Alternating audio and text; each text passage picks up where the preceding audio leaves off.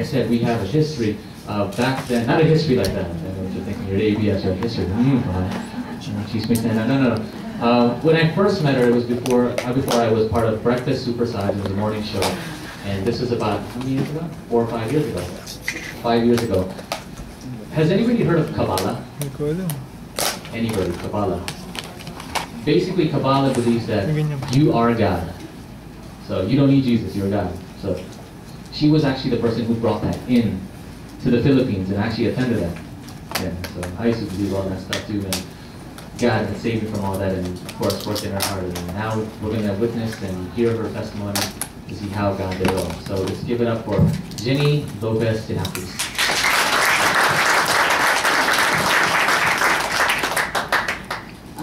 Thank you for having me here tonight. As will probably become very apparent, I have a huge fear of public speaking. This is the hugest group by far I've ever spoken to. So, and I've only shared my testimony ever with people one-on-one, so please bear with me. I'm doing this to be obedient to God, and I'm praying that, I have no idea how, but I'm praying that He will somehow use how He has worked in my life to encourage you all. So thanks for having me. I guess I will just kind of try to give you some background on my life before I share when God called me to Him. I'm 36, just turned 36. I grew up Catholic, probably like most people in this room. Went to Catholic schools, always had an awareness of God, believed in God, definitely never had a personal relationship with Him. Maybe got a Bible for my first communion or something, but had never read it. So that's my kind of religious background. My mom is still a strong Catholic. And then I felt very blessed. I had a very good life, very stable life, blessed with a very loving family, good friends, financial security, all the things that most people think should make you happy. And I had moments of happiness, and I was very grateful for everything I had. But as I started to get older, I just started to feel like something was missing, and started to question, like, is this really all there is? There was an emptiness, and I thought, okay, well, maybe it's because I'm not married, or I don't have kids. Maybe that's when that'll change. And so this longing in my heart just started to grow, and it became something that, like, I couldn't really ignore. Which I now recognize was God putting His Spirit in me and beginning to draw me to Him. So during that whole time, I would say that as a person, I just kind of always felt like I had to put up a front. I wasn't comfortable sharing what was really going on inside. And because I was blessed with such a good family and a good life, I never felt like I had the right to say that I was hurting or I was lonely, or because I just would always think, well, you know, compared to so many people, I have it so good, I can't complain. So people would always ask, you know, how are you? And I was always, okay, I'm okay, you know, how are you? And always tried to be the person, that strong one that others would turn to. And which wasn't sincere. So that kind of takes me to the point that Judah talks about, where I started really searching. And I didn't know where to look, and I was reading an article one day, I was getting a haircut, and I read an article about Kabbalah, and something just really piqued my curiosity. And so I started looking it up on the internet and started researching. I found out that my niece was super into it in LA. So I contacted her, and read, I just jumped in with everything I had. And I thought, and it starts talking about, what drew me in is it talks about sharing. And life is about sharing. And so I got so interested and I thought, wow, okay, this is it. And I did what, I thought I had something good to share, and I was on to something and I wanted to share it with other people, so started organizing a study group, and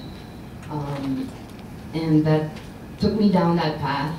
But Kabbalah it's all about earning. It's the opposite of Jesus' message, it's the opposite of grace. It's about how with every little act you do, you can earn more light. That's basically, you can earn more favor. You know, you share more, you get more light. You do this, you get more light. You hang around people that you can't stand, you get more light.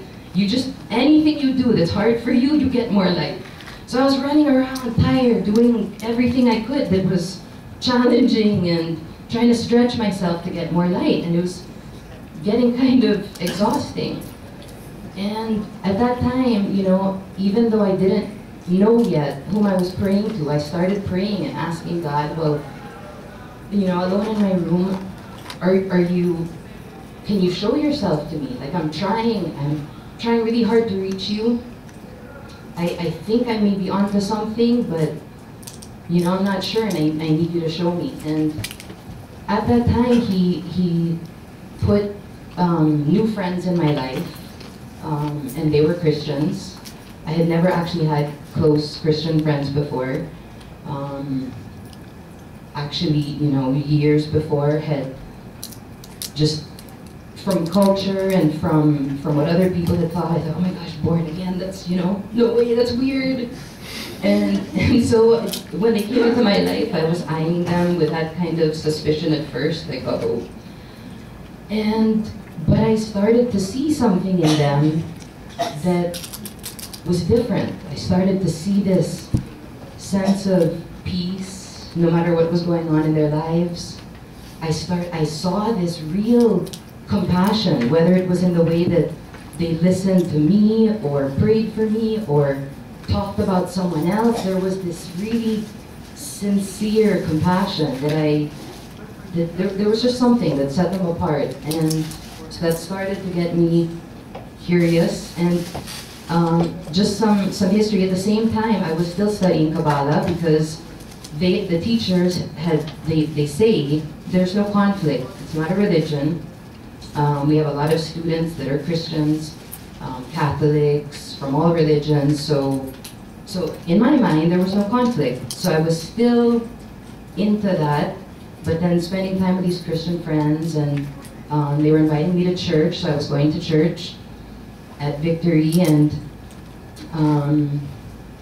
so, but as I was praying, I started to feel that there was a conflict. So even if the teacher said there wasn't, and even though my Christian friends were very, very gentle, we'd argue a lot, we talked for hours and hours and hours about God, and I would tell them, you know, that's great, it's amazing that you believe that, but I believe Jesus is just a man. Great man, but just a man. And I just pray that I will have the same grace that they had when I said that, because it was really through those conversations that they gently allowed me to go through my own process, and for God himself to show me the truth.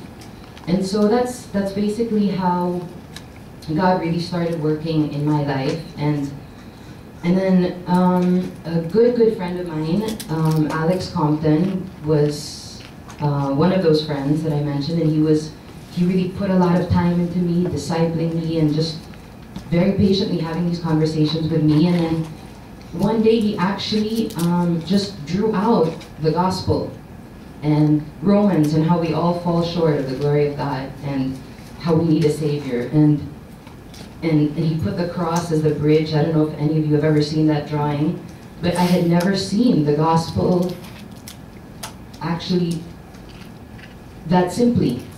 And so I guess I had never fully understood it. And it was that moment when I saw it, and when we talked about it, that I realized I was a sinner, and no matter how hard I tried, on my own to be a good daughter, a good sister, a good friend, a good boss, that I still fell short, and that I needed a savior, and that on my own I really could do nothing. And so that was 4 years ago, when I invited Jesus into my life and asked him to be my Lord and Savior.